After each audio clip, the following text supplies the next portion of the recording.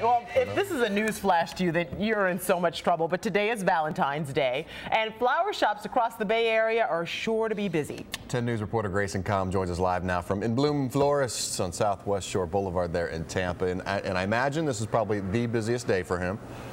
Absolutely. Special hours, up early, this early to hang out with us. But Ginger, I'm telling you, this is the one holiday where if you have not already shopped, you're not going to get in that much trouble because you can just tell whoever it is that you wanted the flowers to be really fresh, right? That's the perfect way to do it. I'm at nBlooms Florists. As you said, these are all the arrangements that are about to be picked up or delivered a little bit later this morning. And I'm here with John Din, who is the owner of this beautiful flower shop.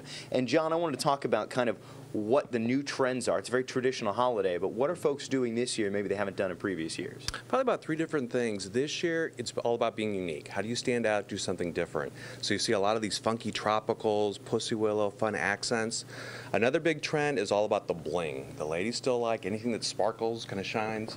You look at some of the crystals on the vases. Yeah, that's more than just a traditional glass vase or vase, depending on, you know. That's a fun little touch. And probably the third thing is everybody's looking for a good value. This year, a lot of the farms are having problems too. A lot of the growers have closed down, so rose prices have gone up a bit. So it's all about, like, how do you get the most value for your buck?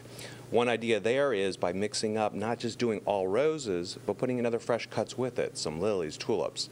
Get more volume, more bang for your buck that way. Instead of just a dozen roses, maybe a half dozen, but sprinkle it in with many other flowers. Exactly. It does seem like it would stretch it a lot further. And we talked about this a minute ago. Thank you, John. I appreciate it. Over here by the roses, you could see these beautiful red ones, but there is a code of colors to different colors of roses that send different messages. And John was saying around this holiday, red or pink are pretty much the only ones he sells, but throughout the year there are different ones.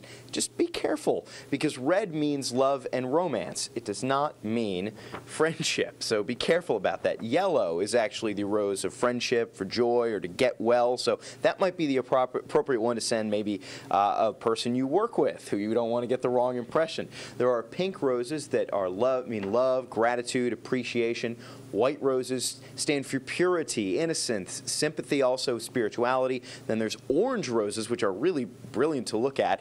They speak to desire, enthusiasm, passion. And then there are lavender roses that you can also get. Those are about enchantment or to signal love at first sight. So know your rose, or talk to your florist like the folks here at nBlooms, and they will help hold your hand through it. Live in South Tampa, Grayson Comm, 10 News.